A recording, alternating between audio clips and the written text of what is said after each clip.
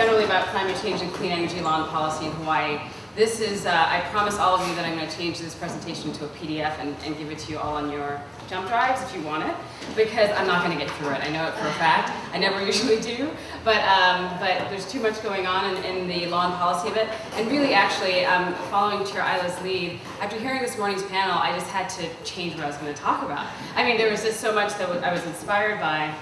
And I wanted to make kind of a bigger point that I think attaches to what we were hearing this morning in particular. And one is that a lot of people see the law of climate change probably just as sort of the black letter, and it can be quite boring, frankly. What we're doing is trying to get laws going, energy and adaptation, to facilitate these things. But we're not also recognizing that in the law, there's a possibility that we're aggravating the impacts of climate change. And it couldn't be any more true than in the context of Hawaii. And so I really want to leave at the end of my 10 minutes with that sort of sense that what are the feedbacks, the legal feedbacks that we're going to see that exacerbate the experience of climate change. And I think, Kapua, your talk this morning, to give a shout to another Richardson faculty member, what it does, though, is show that when we have this tension between property rights, for example, and our attempts to introduce indigenous ways of governance, there's a disconnect. And if we don't affect the sort of the governing principles behind the law that governs the inclusion of that indigenous policy, then it doesn't work, or it only goes so far. We get these ad hoc measures that benefit, but over the long term, we don't see that real change that we need, and the sort of greasing the wheels for the kinds of adaptation that we need that's appropriate here in Hawaii. And this is true in other places as well. And so I think we have to have a larger conversation about what the role of the law is, both in the direction we're heading, but also what we have on the books right now that are just kind of hanging us up, right? So, so what I'm going to do, 8 minutes, legal feedbacks, mitigation measures, that's a reduction of greenhouse gas emissions from our state. We only have about 0.3% of contribution in the US. This is not to say it's insignificant, this is really just to sort of suggest that we're part of the reasons why we might do mitigation measures will involve a number of other benefits that we will experience as a result of them. Adaptation measures, I'm basically going to talk about some county work that's happening and really just give another shout out to the Water Initiative as an adaptation measure at the state level that's important, and just talk a little bit about AgCap adaptation studies, which I won't have time for, but if I do. Okay, the problem with legal feedback mechanisms, this is what I was talking about. This is actually what I think is a groundbreaking thesis that David Caron had come up with in 1990. This was well before the conversation about climate change really hit any discourse, much less the legal discourse.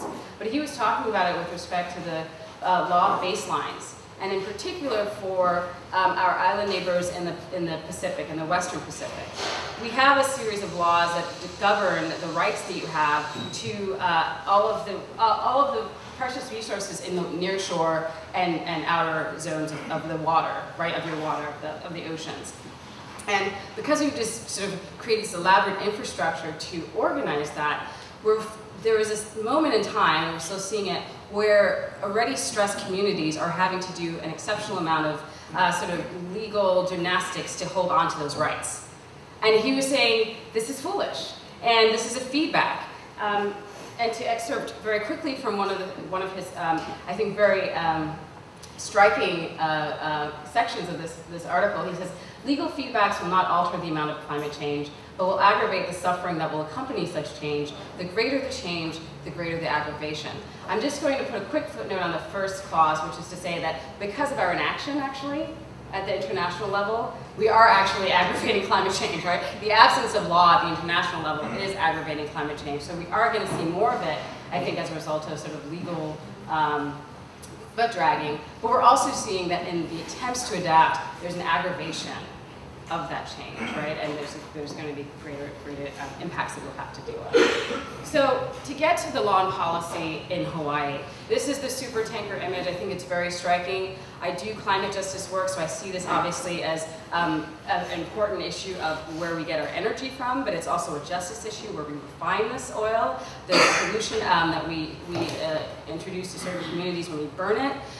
This is a really important source of I think, important governance efforts that we need to do with a mind to the people that are most impacted. I also think as a matter of long-term planning, I'm from Jamaica originally, I say this to my fellow Jamaicans, when the oil is at its last few drops, we will not be the first on the list, right, to get it. This is something Hawaii needs to be thinking about as well. And so, we have an opportunity here. Climate change isn't happening in a vacuum, it's happening in the context of serious resource scarcity. What do we see happening in Hawaii, though? The barrels of oil that's imported annually went down in 2009 largely because of price, but it's increasing. This is an issue. Well, we are, for good news, one of the 26 or so states that have introduced greenhouse gas emissions caps, right? We are actually the second. New Jersey will try to claim that title, but we actually are the second after California, and we modeled our Act 234 after the Global Warming Solutions Act out of California. And what it was meant to do was reduce our greenhouse gas emissions, reduce our reliance on fossil fuels, and things like super tankers that we saw. So we passed Act 234 with the purpose of saving our precious environment. We wanted to cap state emissions at the 1990 levels by 2020. These are somewhat arbitrary numbers, but are seen throughout policy from the international to the more state scale. We established a greenhouse gas emissions reduction task force that was tasked with giving an emissions inventory, but was also tasked with advising the Department of Health on rulemaking for how we can get to that goal of 1990 by 2020. And the DOH was meant to promulgate those rules and have them be on the books by January 1st of this year. Guess what? Didn't happen, but thankfully we do have draft rules. And I think a very committed office to get us to where we need to go in terms of these greenhouse gas state rules. What does it mean on the ground? Well, about 25 entities will be specifically affected that are permitted at the DOH through the Air Pollution Control Act.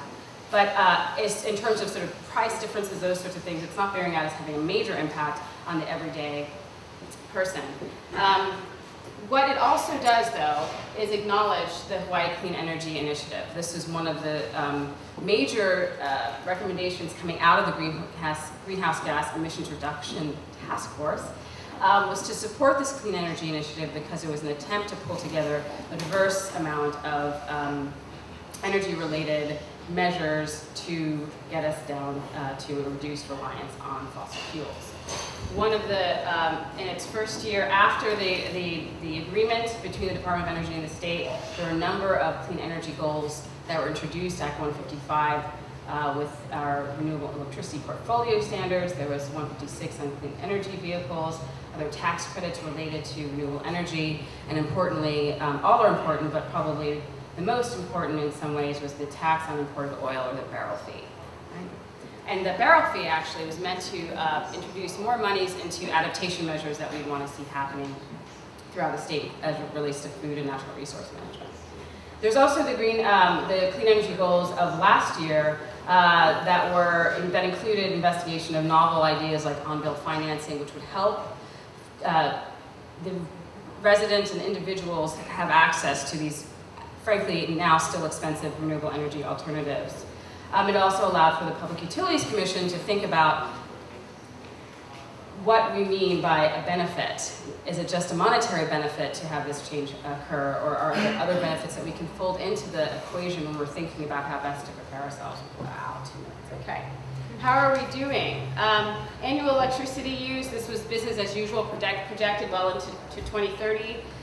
This is where we would have been with the efficiency and renewable standards that were projected to reduce our emissions by 70% by 2030, and remaining fossil fuel. I want to note that this is actually a pretty aggressive measure, but of course we still would rely 60% on fossil fuel, so it's not perfect. But we're actually doing pretty well with respect to electricity. We see statewide use down. We see oil consumption for electricity generation down. We see a small but diversified and a growing renewable energy source. So good news, right? But you may remember one of the earlier slides said that we had oil barrels increasing. Well, how'd you get here this morning? Part of the issue is transportation, liquid fuels, and some of what we're seeing is the annual gasoline consumption statewide is increasing.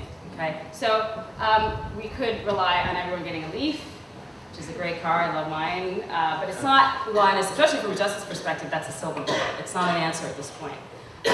We need to be thinking about what's coming up in terms of legislation over the next year, and no matter what you feel about these particular bills, it's important that you're at the table versus on the table. What is this position on how we at least have the conversation about the undersea cable, for example, or how we roll out energy efficiency support in communities that are underserved right now. In terms of adaptation, we see that there's a clear need for adapting. Chip Fletcher talked more about what the impacts are. We need to see more happening at the state of Hawaii. Unlike the map at the beginning of the talk, in this map, Hawaii's action in terms of adaptation planning is conspicuously absent. There have been false starts on this with the Climate Change Task Force that was formed but never funded. And now we're seeing a lot of ad hoc measures from very well-meaning divisions that's not coordinated at this point. And we need to see more of that.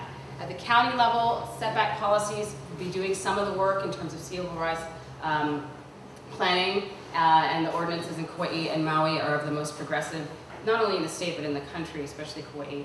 And we've seen attempts to at least frame out what we need in terms of adaptation planning in the state, which the Office of Planning and ICAP worked on to get this step-by-step process at least written down.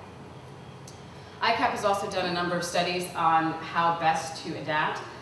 There are a number of possibilities that are in these documents. We really tried to investigate all of the possible policy tools that could be used, that are on the books, some that are novel, that could be introduced. But what I really want to share with you is that when we look at these recommendations, and again, I'll give you the PDF so you can look more closely, there's myriad tools, but does it fit here in Hawaii? Is it synchronous with the larger, sort of policy limitations that we have? Does it reflect what the community wants? There are possibilities, but we need to continue to have that conversation. In water resources, we see that the legal descendant of the Hawaiian Kingdom is the public trust doctrine. It works here in a way that it doesn't work in any other state in the US because of the history of Hawaii. How do we allow for that to actually flourish, considering the limitations that our sort of legal structure imposes on us in preparing? So I want us to sort of think about how we think about policy and how we think about adaptation planning.